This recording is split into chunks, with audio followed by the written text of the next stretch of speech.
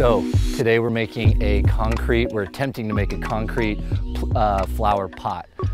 The reason that I'm making it instead of just buying it is because I went online and saw that they were around $350, $400 for the size pot that I wanted, which was like almost 2 feet in diameter. So I did a bit of research and I found out some ways to just do it yourself. So I'm gonna walk you through my process and hopefully it turns out well. All right, let's check it out.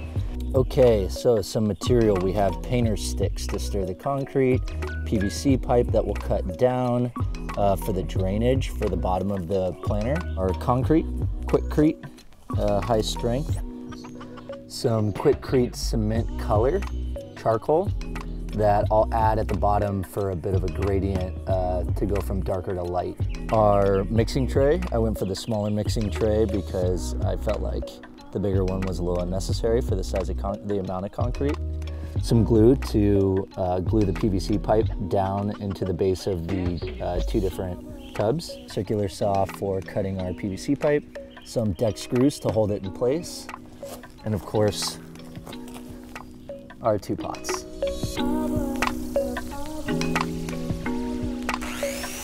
So I started by cutting the PVC pipe down for the drainage.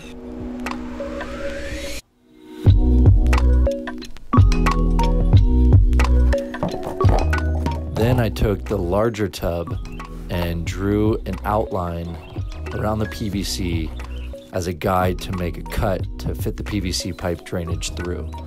And the same for the smaller pot. And then I took a jigsaw and I cut the circular hole out of the middle.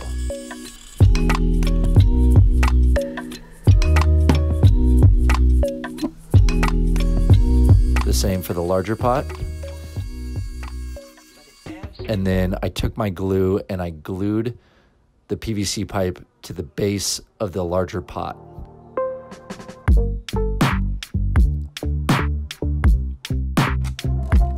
Next, I made sure that the smaller pot fit over the PVC pipe inside of the bigger pot.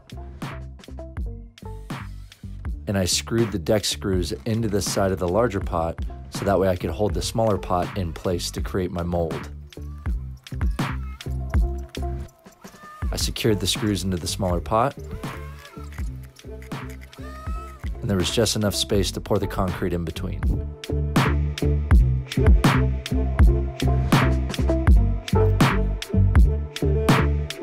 I taped up the base of the larger pot to make sure that none of the concrete spilled out of the bottom. Don't forget your safety mask, because this concrete is not good to breathe in.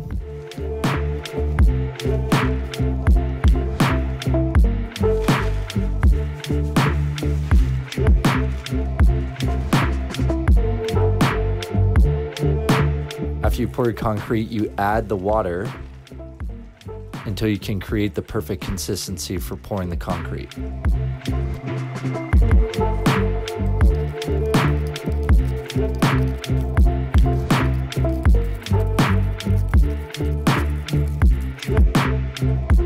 Everybody says you want to get it the consistency of oatmeal, thick oatmeal.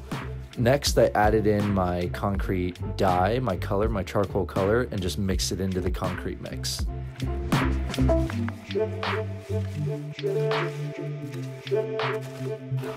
I started pouring the concrete into the mold down the sides.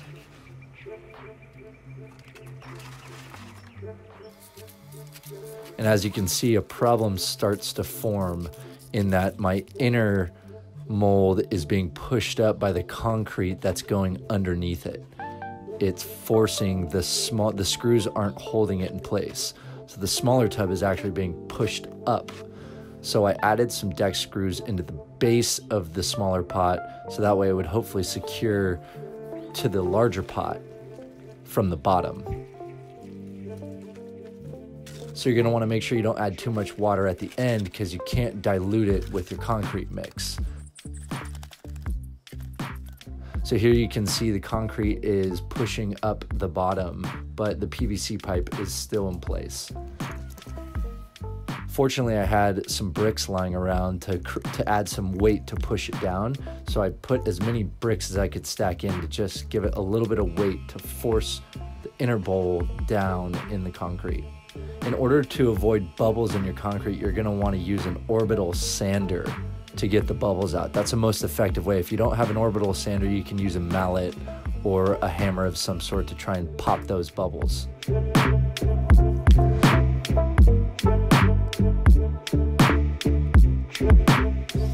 And this is something that I completely forgot. I was putting away my tools and realized I hadn't used the painter stick. And so I went back and I pushed the concrete down. I should have done this before the orbital sander. So I pushed all the concrete down and then I went back through and I hit it with the orbital sander. So now after you've let your concrete sit for a few days, I let mine sit for 3 days. I took the screws out.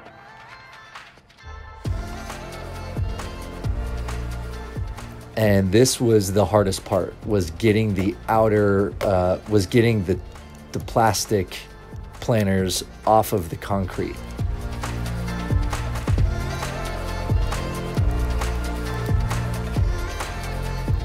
I'm sure there's smarter ways to do this, but I just decided to use a box cutter and some pliers and gloves, and I just started ripping it off.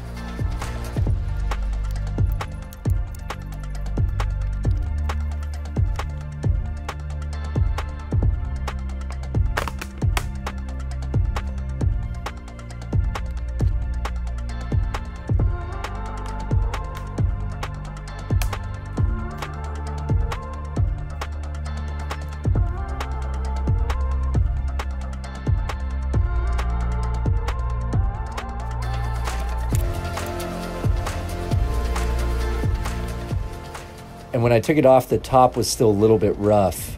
So I decided that I wanted to sand it down a little bit. So I took 60 grit sandpaper and I went around the top of the bowl just to get rid of some of those concrete rough edges. That's Chewbacca.